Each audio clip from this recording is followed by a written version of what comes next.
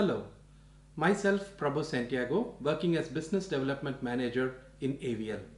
Today, I would like to talk with you about a very interesting topic, how to enhance eDrive validation and optimization on testbeds. To have an overview of the eDrive validation and optimization, let's see what is the UUT first. So, on a battery electric vehicle or on a hybrid electric vehicle, one of the very important subcomponents is the eDrive system. The eDrive system consists of the inverter control unit, the inverter and the e-motor.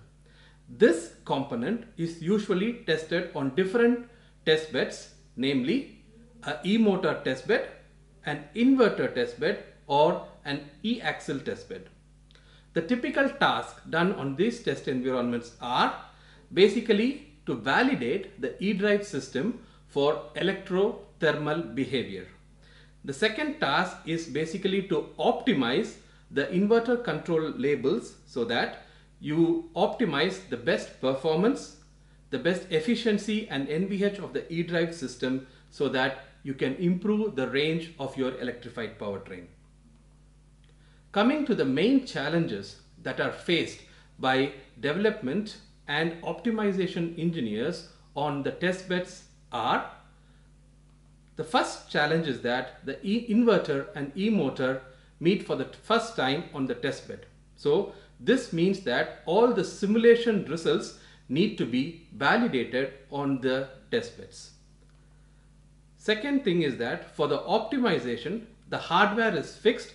How can I improve my optimization so that I have the best trade-off between the efficiency of the eDrive system versus the NVH characteristics of the system?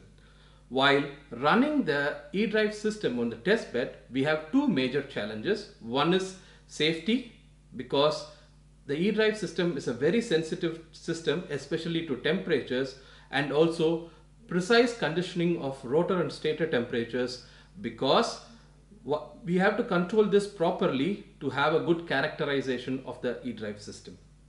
So to meet all these challenges, one of the AVL solution is to have AVL CAMEO for eDrive. This is the add-on software that you have on the test beds, which is able to do intelligence testing, and you're able to do the characterization of the eDrive system and also the optimization of the eDrive system. Now let us go specifically into the challenges of validation tasks. So there are several validation tasks when you do eDrive testing. To name a few, something like a rotor angle offset, a peak performance, torque accuracy, parameter identification. These are typical tasks that are done for eDrive validation. Okay. Now the question comes, how can I standardize this process? Is there a quicker way to do it all? And is there a smarter way to do it? Okay. The solution from AVL is fully automated standardization of the eDrive validation tests using AVL CAMEO for eDrive. How do we do this? We create test templates for all validation mapping tests, and then we create an intelligent test sequence of these template tests so that we are able to run the test bed without any temperature or other issues 24/7. Then we also have advanced limit and stabilization features in CAMEO, which make sure that we are always in the safe region that doesn't affect your eDrive system. And the interesting thing is that all the tests can be controlled via layouts, and the testbed operator has the flexibility to change the parameters during the online test using layouts. And finally, the most important is that using CAMEO with interface to Concerto, we are able to generate automatic reporting for all the validation tests that have been done. So coming to the challenges in the optimization tasks, which involves optimization of the inverter control unit maps to attain the best performance. For example, it's called maximum torque per ampere, and to get the best efficiency of the total system including the inverter and the e-motor, and also do NVH optimization along with some controller optimization, especially for transient behavior. These are typical tasks that are done for e-drive optimization. So how do I do this task and how do I improve my system to have the best trade-off behavior? So the AVL solution is to do this task by active DOE model-based optimization. This is a patented methodology of AVL where you are able to create a test design and you run this test on the test bed using an online active DOE model which guides you to the most interesting area and makes sure that you are always measuring in the best trade-off areas. Then with this data, you are able to do an automatic modeling by which you get very good model quality, and then you can use these models to make the optimization.